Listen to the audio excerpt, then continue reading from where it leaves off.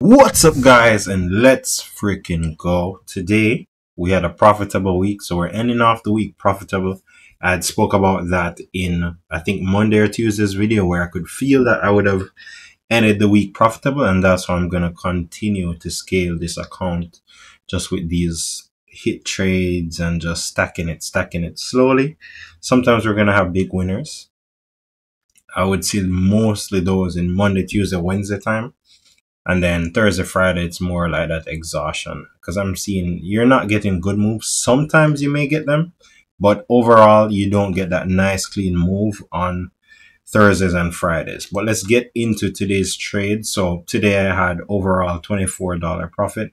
So Monday it was $3 profit. 11 was 41. Tuesday was 41. Wednesday was 52. Thursday was a $33 loss. Friday was a $24 win.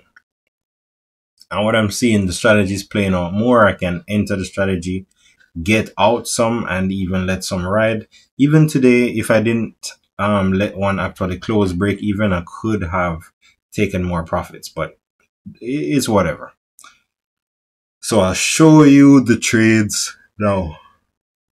So on today's price action, I had a buy side trade at 6 a.m. So let's see what happened here. So I had a buy side trade.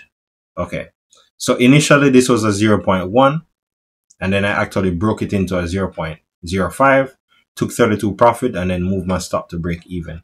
That's something you can exercise as well. The only thing I noticed with it is that price may come back and knock you out when you could have still been in the trade, right? It just happened. So at 6, you can see I had perfect clean entry. Stick with me, guys, stick with me. Like, if you're watching this, you can see I'm gonna be hitting these clean entries because I'm seeing them now and I know what I'm looking for. So I'm telling you, stick with me. Now is the time to stick with me and listen, because I'm there. Okay, so this was the break even trade. Not much to show. Well, this is actually where my original stop loss was. So it was a risk of about 30 or 40. So my typical, so I had my risk below that level, and you can see price never came back to that level for the rest of the day. The max profit on the day would have been a 3-1, so I could have made about 90 on this trade, but I still closed it out, took some profits, took at least 1 hour off, and wanted to let this ride.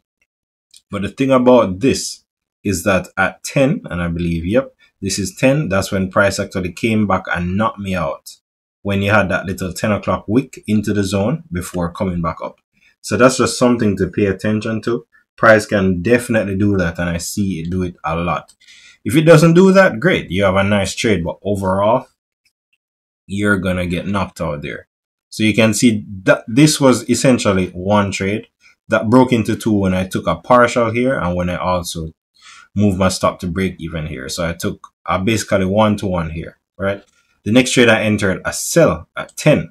So I was thinking, all right, the market started being very bearish here. So I was thinking, all right, you might be going lower. So I entered on the 10-12, got stopped out at 10.52 when price started to reverse very, very violently, right?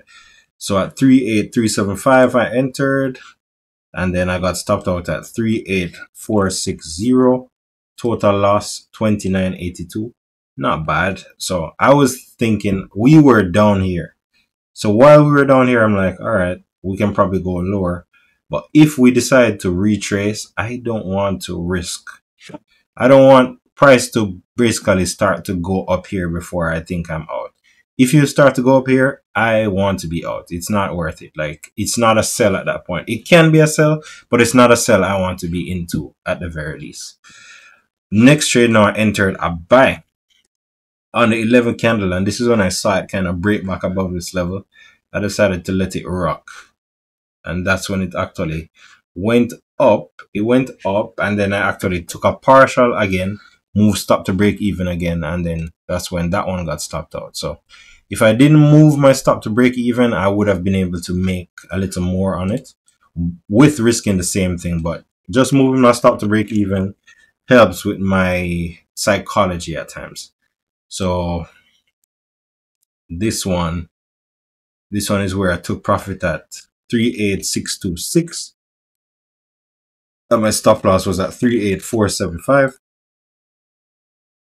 So you can see my stop loss was there. I didn't get stopped out because price never came back to that level after. We've just been up and up and up. And you can see I have a 2-to-1 trade there. So where you can see where I got stopped out is pretty obvious on this chart. You can see I got stopped out at 2, and that should match here because that's when that wick actually comes down. Clear out your stop loss before going up. So it's not bad taking partials because you can still stack some wins, right? Overall, this is a ICT zone, and then this is a ICT zone.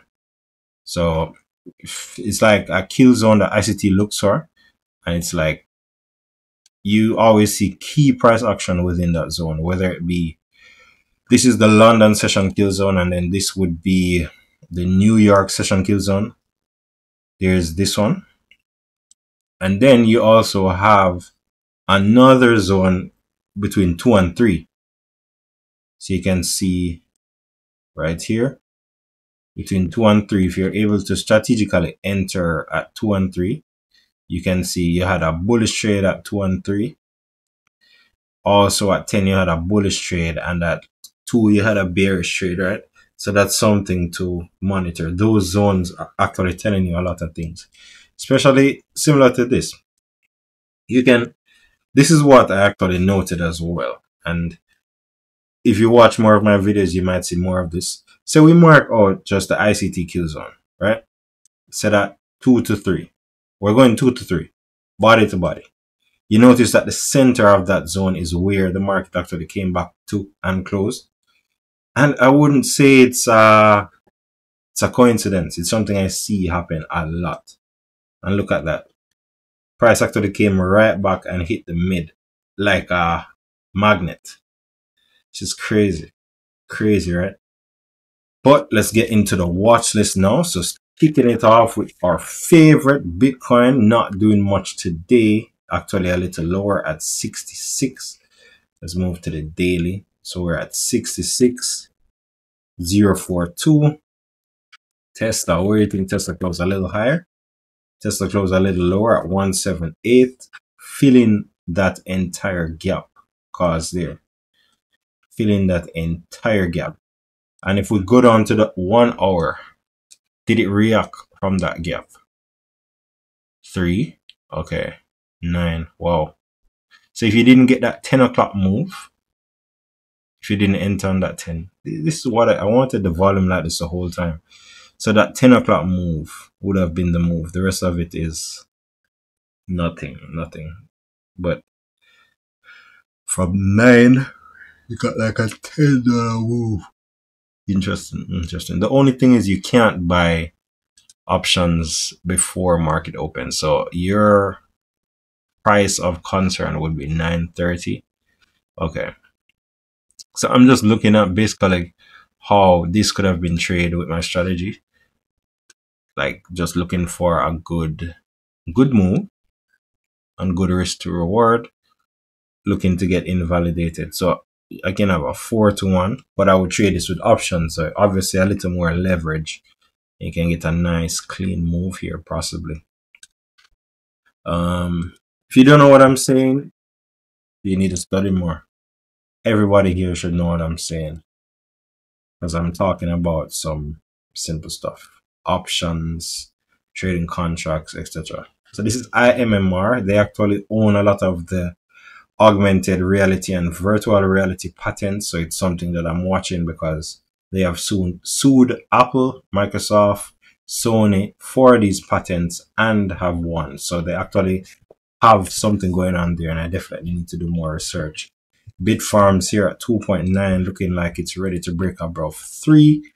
It looks almost sure. I think NVIDIA went above 130 today, which is crazy. That means that NVIDIA is at 1300, bro, which is It's just astronomical right now. AMD, same thing as yesterday at 159. So underwhelming. SMCI a little lower at 842. What's this now? ASML a little higher? Nope. ASML a little lower at 130. Eli Lilly at 879. So still holding up that higher price.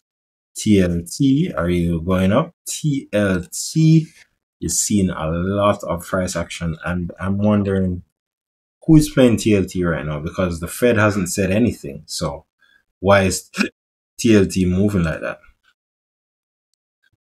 I'll actually note that.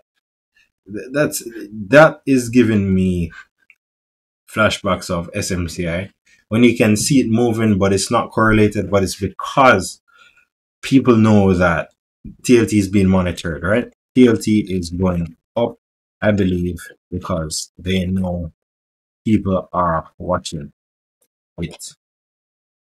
So trying to front one run others. NVIDIA still going. Bid farms want above 3. MMR want 11. Everyone else normal. That's all I have to say on today's one. Perfect. And that's it. As I'm saying, this is a message to me and anybody that actually watched this video to the end. I am profitable. I'm seeing everything now, and you're gonna see the account scale and do great. Pay attention. If you're serious and you're trading, contact me. We can talk. If you're somebody who actually understands, you can learn from me. But if not, you have to put in some reps. You have to make some trades. You can see every day I make at least 2 to 3 trades per day, sometimes even more. Once you do this that you see I'm doing, that's how you can become consistent and profitable. I can almost guarantee you. I've done more than 400 videos just of me trying to do this, trying to trade, trying to get it.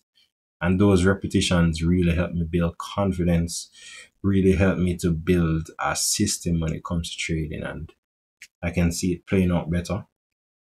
It might look like a small scale right now, but these small things are what I'm using to judge how I can go bigger, because a lot of the trades I can actually go bigger, but because I'm still scaling the account and just taking it easy, don't want to blow it. I got to the point where I was about to blow it, and then you can see I'm actually bringing it up. We can actually look at the funding clips here from this week.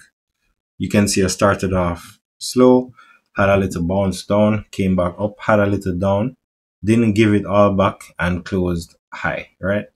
For the month, it's been bearish. So let's see if I'm right, and if I'm telling the truth. You'll see this go back above 10,000, go to the next step, and I will become fully funded on this live. You'll see all of the trades. So I'll see you in the next one. Someday I'm gonna take it to the level where getting such good payouts, doing such good things.